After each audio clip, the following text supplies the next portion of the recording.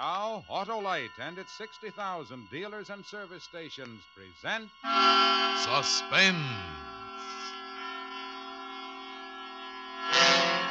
Tonight, Autolite brings you Fredric March in The Night Reveals, a suspense play produced and directed by Anton M. Leader. Friends, for that Memorial Day trip, install an Autolite Stay Full battery in your car and relax. An Autolite Stay Full battery needs water only 3 times a year in normal car use. Yes, sirree, only 3 times a year. Why, it makes a camel look like a drinking fountain. And in addition, an Autolite Stay Full battery has extra plates for extra power. Protected by fiberglass insulation for stronger life and longer life. In recent tests conducted according to the life cycle standards of the Society of Automotive Engineers, Autolite Stay Full batteries gave 70% longer average life than batteries without all these features. With an Autolite Stay Full battery, you need to add water only 3 times a year in normal car use. So remember, you're right with Autolite. And now, Autolite presents Fredric March in a tale well calculated to keep you in suspense.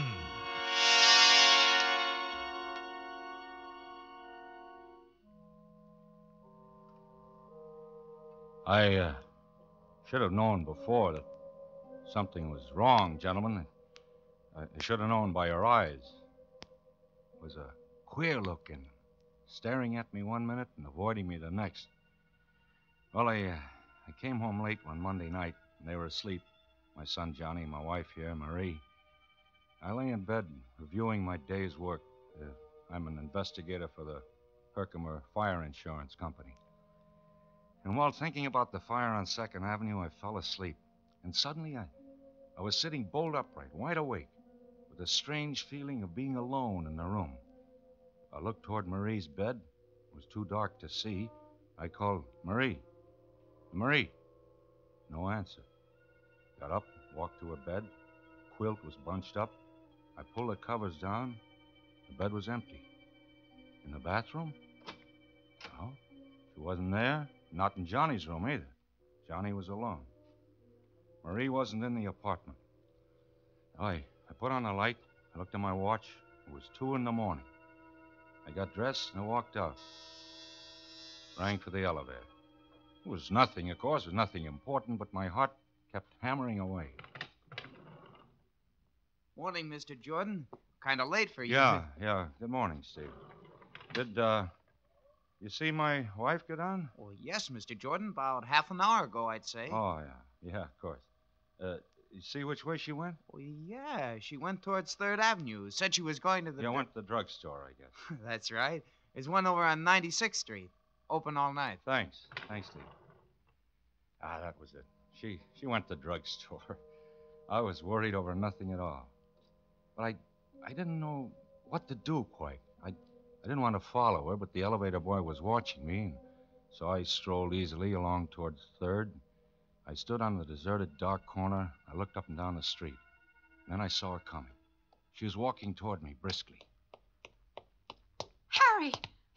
What are you doing here? I got up and saw you were gone. I couldn't sleep. I had a dreadful headache, so I decided to go down for some aspirin. Oh, yes. Yes, of course. The drugstore on 96th Street. Yeah, but you were coming from 97th Street. Oh, I took a little walk. I thought some fresh air would do me some good. Yeah, it's a nice night. I've only been gone about 10 minutes. Steve says you were gone about a half hour. It was only 10 minutes. What time is it now? 2:35. I've been out for almost 15 minutes. Oh, it's more than... It was about 15 minutes. No more than that. Yeah, I guess so. Everything seemed all right, but still I felt something was wrong. We got into our apartment, and we both went to bed.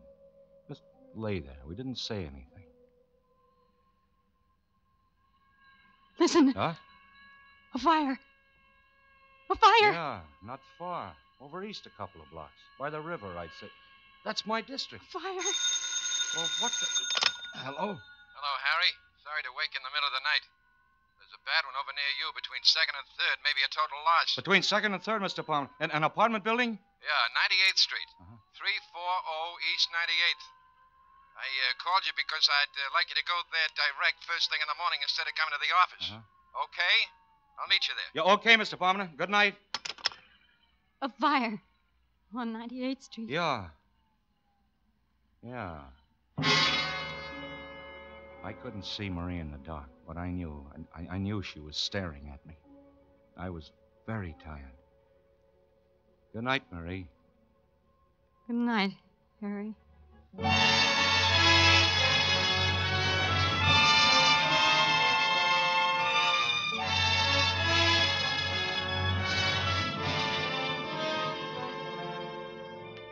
For Suspense, Autolite is bringing you Mr. Fredric March in radio's outstanding theater of thrills, Suspense.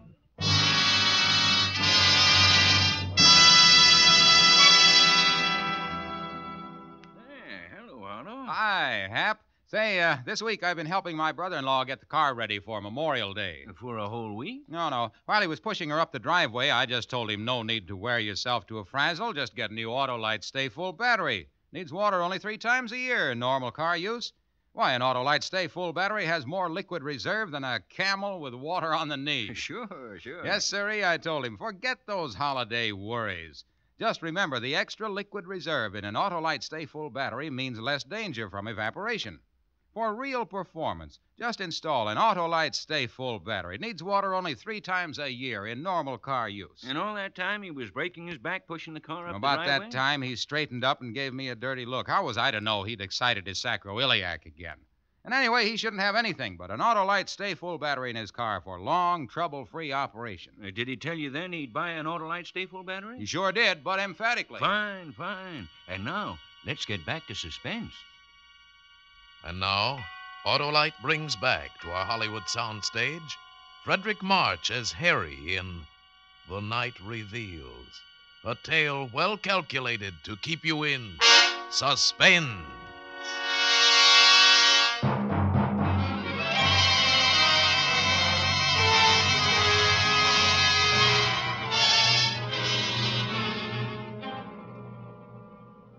Well, the next morning, I went over to 98th Street to inspect the remains of number 340 and to see if there was evidence of anything suspicious about the origin of the fire. Mr. Palmer was there. There it is. Got it. Guess we'll be paying off on this one, all right. Completely burned out. Anyone hurt? A few, but no one dead. Lucky they just installed the new fire escape. Just the walls left. Hey, that fire must have been quite a sight in the height of its glory. Yeah, quite a sight. Say, those walls look pretty bad. Might collapse almost any time. Yeah, the building will have to be raised. Gee, that fire did a good job. Oh, there's the commissioner. Hello, Parmenter. Jordan? Hi, Mr. Morrell.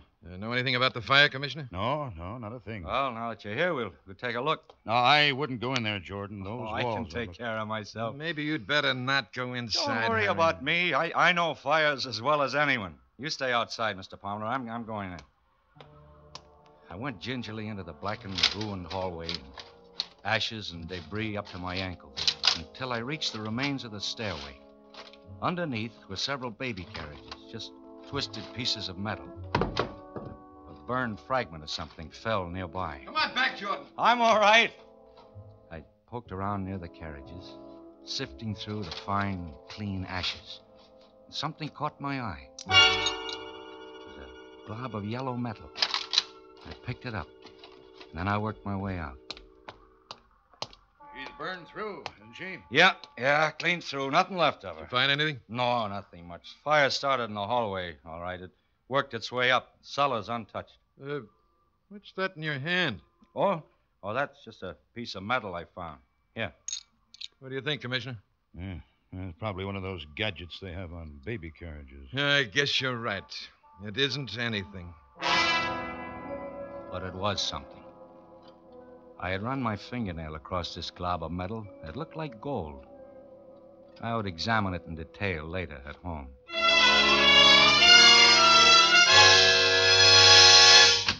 Hello, Daddy. How are you, Johnny? Mama says I was bad today. Harry, you're home early. Yeah, I got through sooner than I expected. What is it, Harry? Your locket. You're not wearing it. You've never had it off before. My locket. Well, don't you remember? Daddy, can I go over and see Davy Taylor for a minute? Yeah, Johnny, go ahead. All right. Gee, Daddy. Well, you shouldn't have done that. I didn't want him to go. He hasn't had his dinner. Never mind, Johnny. What'd you say happened to the locket? Well, I gave it to you. To me? Well, I put it in your pocket to have it fixed. The catch was loose. I don't remember. I put it in your pocket, Harry. I forgot to mention it to you. I wanted you to take it to the jeweler's and get the catch fixed. I just put it in your coat pocket while you were shaving. When? Yesterday? Yes, yesterday morning. Well, it should be in my pocket now. I wore this suit yesterday, too. Nothing in my pockets, Marie. Well... Marie. Yes, Harry? Is anything wrong with you? I'm perfectly all right. Not a thing wrong with me. You look worried, as if you'd got something on your mind. It's nothing. I've just been having a headache. Maybe you ought to see a doctor. No. Really doesn't amount to much. Well, I think I'll take another look for the locket. Which suit did you say you put it in? Your blue suit? I think. Or maybe it was the gray, though. I couldn't make it out. What had she done with the locket? Had she pawned it? She given it away? Then I remembered something. I went in the bathroom, locked the door. I looked at this shapeless little glob of yellow metal. I rubbed the blackened spots away until all of it was gleaming. I took a nail file out of the medicine chest and began to file it. I kept filing until I had enlarged the crack to the full length of the piece of gold. And I slipped the nail file inside and pried it open. Tiny fragments of glass, and then I saw a piece of scorched paper. It was a photograph. It was a picture of my son, Johnny. This glob of metal was my wife's locket. I put the locket and the picture in my pocket and walked out.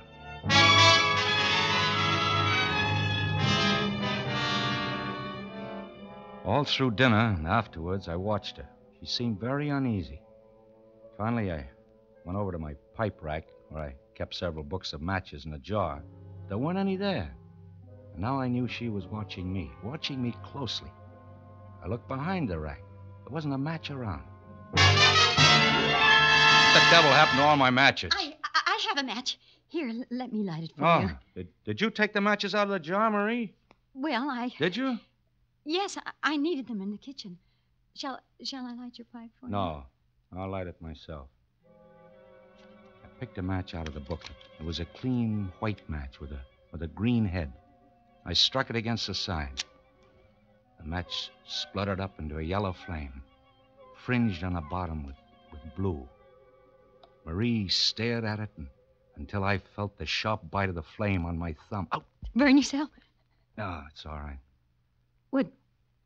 Would you like a nice hot cup of tea, Harry? No, dear, I don't think so. I watched her. Her hand casually brushed along the table and picked up the matches. Marie! Huh? Leave the matches on the table. I need them. I'm rather short of matches. The pilot isn't working. Is this the only book of matches in the house? I have to get some tomorrow. Where are you going, Harry? Just get a drink of water. No, I'll get it for you, Harry. Never mind, Marie. I'll get it myself. I went into the kitchen. There was a paper bag alongside the gas range. Matches all thrown in helter-skelter. Books of matches and safety matches all mixed together. I walked back and sat down in my chair. You've been having headaches lately. I'm just tired. It's nothing serious. How'd you like to go away for a few days? Take a vacation. I'll get a maid to take care of Johnny and me. It'll do you a lot of good. No, I don't need a vacation. There's nothing wrong with me. But, Harry, there is... Yeah? There's nothing the matter. You were about to say something else. I've got to go into Johnny's room and see that he's covered. He always throws the covers off. I sat there looking after her, and then I glanced about the room. There was the pack of matches lying open on the table. I closed the cover. And then I noticed her purse lying nearby. It was bulging. Harry! What's the matter? My purse! Yes, your purse. Here, look. Full of matches. A dozen books of them. And these newspaper clippings. Give it back to me. Why are you saving these clippings? Why do you carry all these matches with you? Well, I bought the matches in the store, a dozen for 5 And cents. these newspaper clippings. Fire on 112th Street causes severe damage. And all these others. Why are you saving these clippings, Marie? Why, there's nothing wrong in that. I'm interested in your work. I intend to keep a file on fires. It'll help you in your work. That's very considerate, Marie. Oh, Harry, you're so good. Why should this have to happen to us?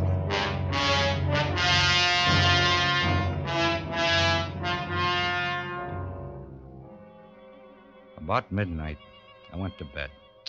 Marie didn't follow me. I lay in the semi-darkness, wide awake, trying to think what I should do. Couldn't collect my thoughts. Every time I closed my eyes, I could see the flame of that match, yellow and blue, crawling along the matchstick. Drink this, Harry. It'll help you sleep. Oh, what is it? It's cocoa. It's very good for you. I'm not the one that's having trouble falling asleep. We both couldn't sleep last night. I'm taking some of this myself as soon as I go to bed. All right, leave it on the nightstand. Well, be sure to drink it while it's hot. Yes, Mary, I will. Good night, darling. Good night, Mary. Cocoa. And then suddenly I knew. I looked around quickly for something to pour it in. There was a radiator pan. It was empty. I poured the cup of liquid into it. Then I lay back and waited. I waited for her next move. About an hour later, I heard the door open softly and Marie tiptoed toward my bed. Harry. Harry? Are you asleep? I didn't answer, but breathed evenly. She hovered over me for a moment, and she tiptoed out, carefully closing the door behind her. I jumped out of bed and hurried into my clothes. Quickly, I poured the cocoa from the pan into a bottle, put it in my pocket. Then I grabbed my coat and I followed her. I rang for the elevator. She had only a few minutes headway.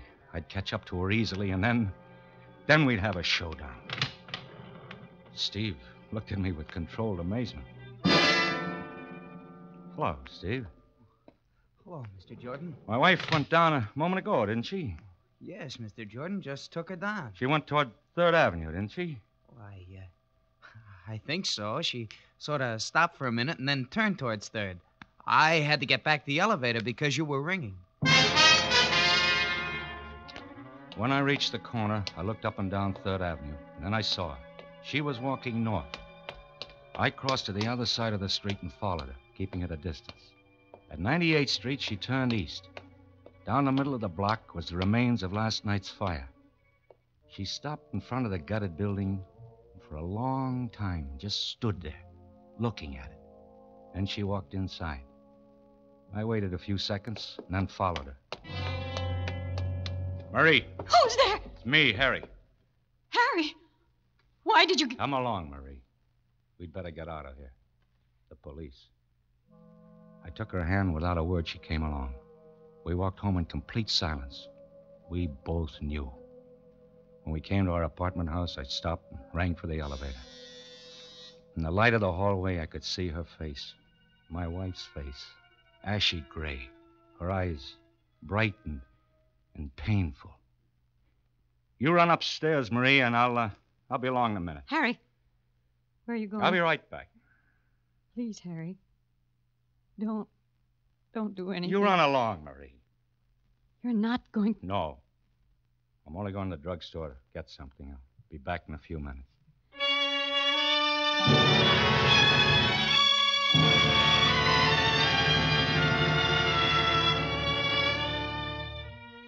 I came home a half hour later. She was waiting for me. Did you do it, Harry? Please, Harry, tell me. I've got to know. I had the cocoa you gave me analyzed. Oh, I'm sorry. I had to do it. Don't you see? I couldn't help it. It's very easy for the druggist, especially when I told him what I thought was in it. That stuff that makes you sleep through an earthquake. Please try to understand, Harry. You must understand. Is the kid asleep? Uh-huh. Johnny's all right. I was sorry for Marie. She looked so haggard and worn. It wasn't her fault. I was sorry for myself. My head was roaring. I wasn't feeling too well. I kept seeing sparks in front of my eyes. I closed my eyes for a moment. Let's go to bed, Harry. Marie, look, we can do something. Now, let's burn up every match in the house. We'll never bring another match in. No. No, Harry, we can't do that. You don't want to. No, not now, Harry. Strange, isn't it? Huh? That this should happen to me. Me, a fire inspector. That's funny. Give me the matches, Marie. All the matches. No, I can't do that. Give them I won't. Please don't take them. I'll do anything you want, anything. Where did you hide them? Tell me, where are they? Inside the range behind the paper bags.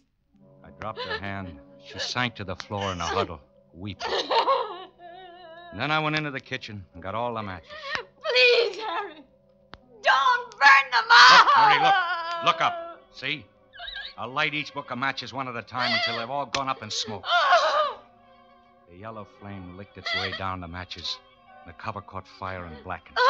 I watched her look at the flame with dazed eyes. Listen, Harry. You hear? Just someone in the hall. It's more than someone. Something's happened. Something has happened. I'll take a look. The house is on fire! Yeah, Marie, wake up Johnny. Johnny! You'll have to hurry. The flames are coming up the stairs. There's an upward draft. What's the matter, Mother? The house is on fire. We've got to get out. It's too late to go down. We'll have to go up through the roof. Oh, I hurt my leg. Come along, Johnny. Mother, wait for Mother. She'll come along. No, I want to wait for Mother. It's all right, Johnny. Go along with Daddy. I'll follow you. No, I won't go. I won't go without you, Hold on to my arm, Marie. Come on. Give me a hand, Johnny. Don't be scared. The fire won't hurt you. It won't hurt you at all. You're safe with me.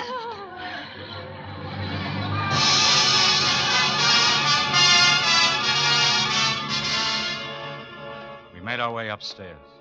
Very slowly because of Marie's sprained ankle. Finally, we got to the roof. There were some firemen on the next roof. About 10 feet separated the two buildings. Don't get panicky. We'll get you off safely. Are we going to have to jump across, Daddy? Mother won't be able to jump. Her foot. It's all right, Johnny.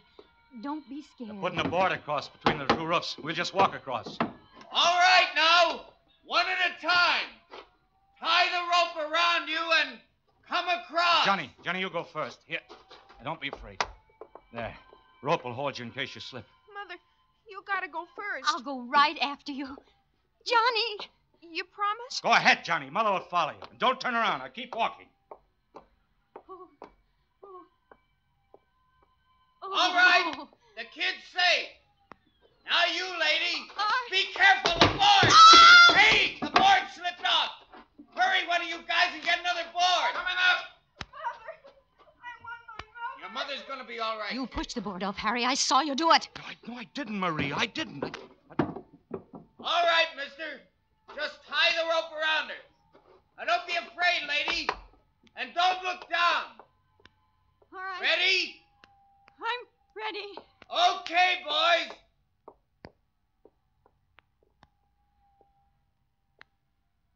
She's all right. Now you, mister. All right. Johnny. That's right. Tie the rope around you. All set? Okay.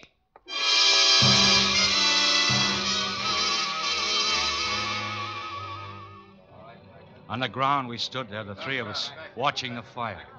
Great flames shot out, stabbing at the sky. The top of the roof was burning now. A red flame crawled along, searching out the inflammable spots. And the wind was helping it. All this time, Marie was shaking violently, but not with cold. I pitied her. And then she threw up her hands and shrieked. Harry!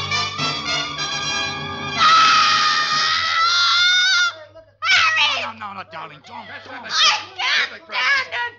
We can't go on this way. Police! Police, come here! Don't do it, Marie. There's no need to let the police. You don't know what you're saying. Police! What is it, lady? Hey, you better calm down now. Officer, pay no attention. No, it's no use, Harry. Officer, these awful fires, they're not accidental. There's a pyromaniac, a criminal. I know who it is. You got to arrest the person. Arrest, so there won't be any more. All right, lady. What is this? Who is the pyromaniac? The criminal is my husband, Harry Jordan. This man here. Arrest him, officer.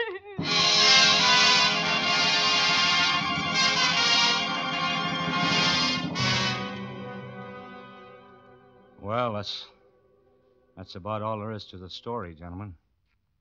And then I was brought here.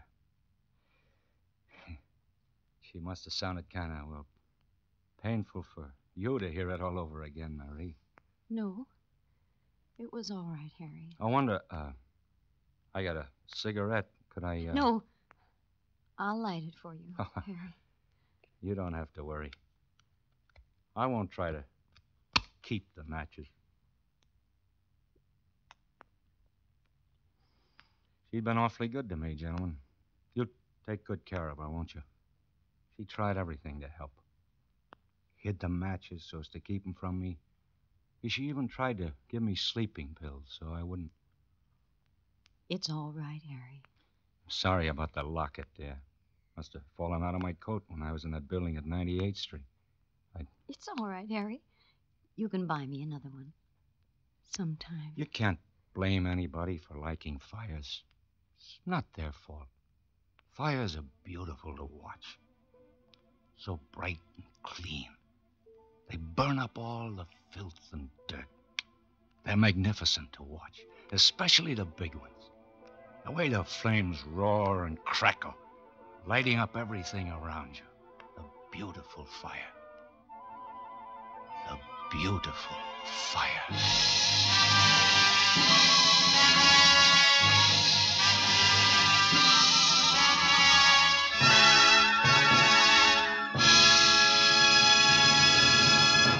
Thank you, Fredric March, for a splendid performance. Say, Harlow, you and your brother-in-law still friends? Why, of course we're friends, Hap. We have so much in common. Both of us think an Autolite Stay Full battery is wonderful. Why, it needs water only 3 times a year, normal car use. And he appreciates the fact that Autolite Stay Full batteries are made by Autolite, the makers of over 400 products for cars, Trucks, airplanes, boats. in 28 Autolite plants from coast to coast. Yes, sirree. And Autolite also makes complete electrical systems for many makes of America's finest cars. Batteries, Spark plugs, generators, starting motors, coils, distributors. all engineered to fit together perfectly, work together perfectly, because they're a perfect team. The lifeline of your car. So, folks, don't accept electrical parts that are supposed to be as good. Remember, you're always right with Autolite.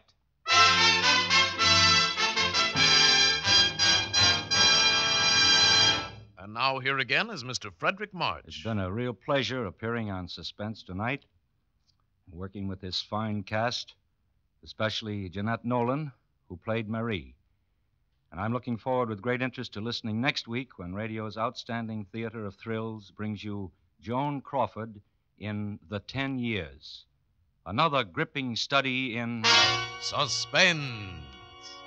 Fredric March is soon to be seen with his wife, Florence Eldridge, in the new film Christopher Columbus. Tonight's suspense play was adapted by Sigmund Miller from the story by Cornell Woolrich, with music composed by Lucien Morawick and conducted by Leith Stevens. The entire production was under the direction of Anton M. Leader.